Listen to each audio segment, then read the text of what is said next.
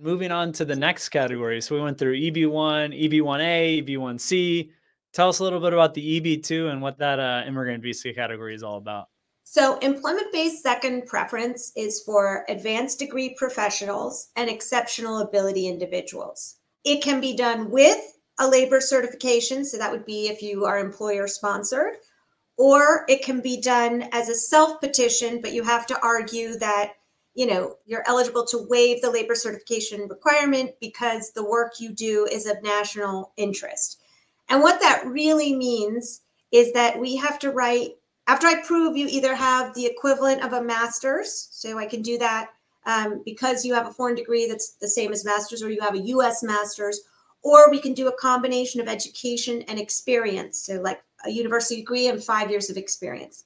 We cannot do an experience-based master's. Like you can't do like, I have 16 years of experience, therefore that's a master's. So if we can't do a master's or advanced degree, then we'll argue exceptional ability. And that there's basically 6 different ways to prove exceptional ability, and you have to establish at least 3. The most important, that no matter what we do, if we don't argue it, it's a heavy case, is to show they have 10 years of experience in the field.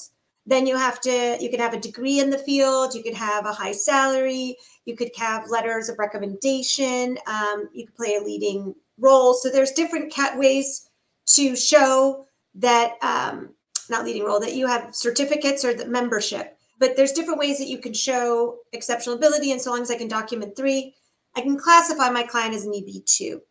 And then it's, am I going to do it with an employer through a labor certification process, which, is really this preamble to an immigration application. You have to do this whole process. The company has to do a whole process with Department of Labor that takes 15 to 18 months, where they advertise the same position. They already know they want to offer the immigrant. They interview all the U.S. workers. They ask the Department of Labor to certify a wage. So there's all these steps they do. It takes 18 months. It costs them money. It's slow. It's annoying. You need to have a really good lawyer that knows how to do it because it's unforgiving. The slightest mistake, it'll get denied. So, but that's the typical route for people, right? So if you're an EB2 advanced degree professional, you'll usually do a labor certification. Now, you can't do a labor cert if you own your own business, or if you work in a family business, or if you're a consultant, or if you don't have an employer, but you have the opportunity to work and something to contribute. That's where the national interest waiver comes in. And that's been a tremendous visa opportunity for our clients who are entrepreneurs, who are self-starters, because they'll come in, maybe they were on their student visa, and during their OPT or STEM, they set up a company, and now we do an EB2 self-petition. Maybe the person came in on an L with their own company that they established. They want to shut down the foreign operations, so the EB1 doesn't look like a great option. Or maybe sales have dwindled and the company isn't as robust as it used to be, but it's still, even though it's low employees, still providing a valuable contribution of some sort and impact to the community. Then we can talk about the EB2 national interest waiver. And the same with my E2s. Most of my E2 investors, either their spouse has gone off and gotten work and gotten sponsored to get the green card, or they do an EB2. Because it's not, if you have a successful business, you're not going to quit your job to go be somebody's employee. You want to run your own business. And that's what we Yeah, generally you're making more money already, so it'd be kind of taking a step back. And there's been, a lot of people were desperate to get green cards and took the chance of, asking a friend to do a labor cert for them. And those cases aren't working because immigration is asking those same questions. They're like, I'm looking at your E2, sir. You renewed it last year. You made $1 million. You expect me to believe you're going to go and work for this guy in a gas station for $50,000 a year? Like, doesn't add up. Right. So, the government's still smart, might be bureaucratic, but they're logical. And so I tell clients all the time, I'm like, listen, if you've got a viable business and you can structure it self-petitioning on an EB2 with a national interest waiver, it's golden. And if you have a degree, and we can argue advanced degree, even better if it's a STEM, science, technology, engineering, and math, those cases have been getting approved with very little problem. Very cool. What are some things that kind of like boost up the case? Like that they wrote a book, have articles, they have an amazing website? What are some things that can really boost that EB2 NIW case? I think it's every person is different, right? Sure. I think the EB2 NIW, I mean, every lawyers differ on how they present their cases and their strategies. And, you know, we do a lot of these now. We've done a lot in the last 2 years. I think our last count, I'm not as prolific as my good friend Carmen, who's amazing at these, but you know, we've done about 200 of them with like an 87% approval rate. Solid. And it's in the last 2 years, we were kind of waiting to see how the Danisar standard played out for a few years, because I didn't want to rush and put clients in jeopardy. You know, we've done a lot of labor certs, so that was always, you know, the route we took with clients, or EB1. But with Danisar, it really opened up, and we've seen tremendous success with the EB2 NIWs.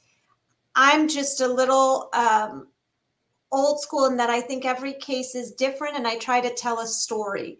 Yes. And the way I see it is, this national interest waiver standard is completely subjective, right? It's whether or not that guy in the cubicle in Nebraska or Texas who, like, you know, is not getting paid very well and is looking at a ton of paper all around him. Do I catch his eye, and does he think that what my client does is of, you know, substantial merit and national importance? How do I present that?